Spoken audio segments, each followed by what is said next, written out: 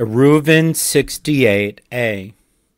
Just as sprinkling the water of purification is prohibited by rabbinic decree and does not override Shabbat, even for the purpose of a mitzvah, so too, telling a Gentile to perform a prohibited labor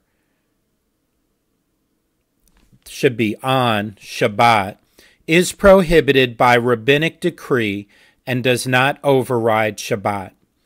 How then could Rabbah suggest that they instruct a Gentile and thus transgress a rabbinic decree? Rav Yosef said to him, "But do you not differentiate between a rabbinic decree that involves an action and a rabbinic decree that does not involve an action?" As the master, Rabbah, did not say to the Gentile, "Go and heat water on Shabbat," but only told him to transfer something from one domain to another, which does not involve an action, and is therefore less severe. Upon hearing of this incident and the ensuing discussion, Rabbi Bar Rav Chanan said to Abai, "In an alleyway that contains two such great people as the sages Rabbah and Abai, is it possible that there could be neither an eruv nor a merging of alleyways?" Abai said to him, "What should we do?" As for the master, Rabbah, it is not his manner to go and collect for the eruv from all the residents of the alleyway. As for myself, I am busy with my studies and do not have time to take care of this issue. And they, the other residents of the alleyway, do not attend to such matters.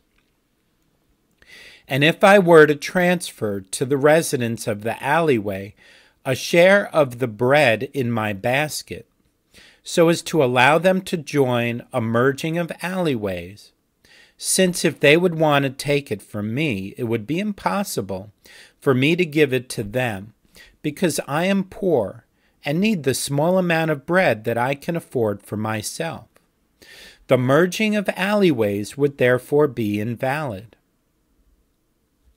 As it was taught in a Bereta, if one of the residents of an alleyway requested wine or oil from the merging of alleyways, and they did not give him any, the merging of alleyways is invalid. This is because it has become evident that he is not considered a true partner in it.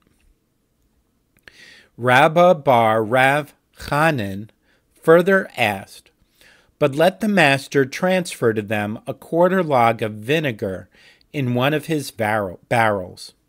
Certainly even Abai could afford to provide such a small amount of vinegar for the rest of the residents.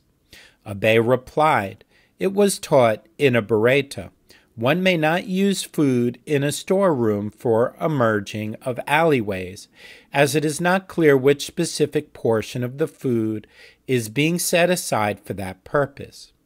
The same halakha would apply to an unspecified quarter log of vinegar in a barrel." Rabbi Bar Rav Chanan raised a difficulty. Wasn't it taught in a different Bereta, one may use stored food for a merging of alleyways? Rav Oshaya said, "This is not difficult. This source, the Bereta that states that one may not use stored food for a merging of alleyways, is in accordance with the opinion of Beit Shammai, and that source, the Bereta that states that it is permitted to do so, is in accordance with the opinion of Beit Hillel. Beit Shammai and Beit Hillel disagree about whether or not to apply the principle of retroactive clarification. As we learned in a Mishnah, if a corpse is in a house, and the house has many entrances, they are all ritually impure. It is currently unknown through which entrance the corpse will be removed from the house. and any of the entrances might be used for this purpose. Therefore they all contract impurity imparted by a corpse in a tent, as though the corpse had already passed through each of them. However, if only one of them was open, that particular entrance is ritually impure, as the corpse will certainly be removed through it, while all of the others are ritually pure. If one decided from the outset to remove the corpse through one of the entrances, or through a window that is 4 by 4 handbreadths in size, it saves all of the other entrances from contracting impurity. Beit Shammai say.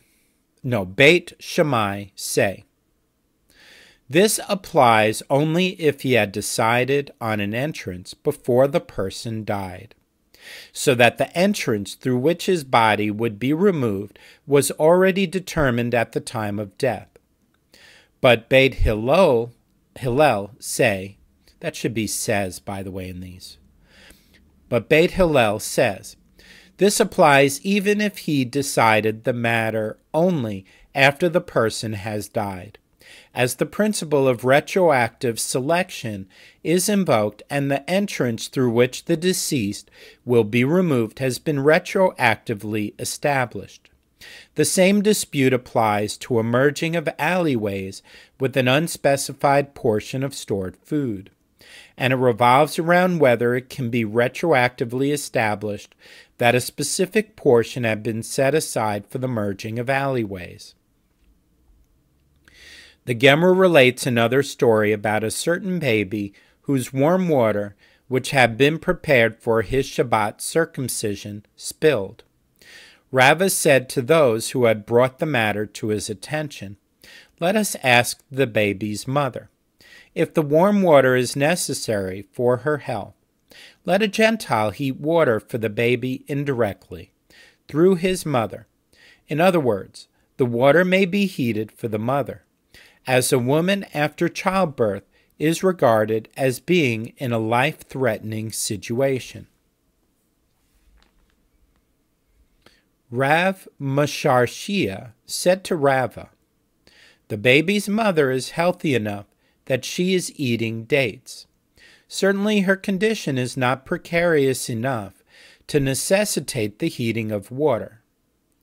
Rava said to him, "It is possible to say that it was merely a ravenous hunger that had seized her, and she is unaware of what she is eating, but in fact she is still dangerously ill." The Gemara relates yet another similar incident.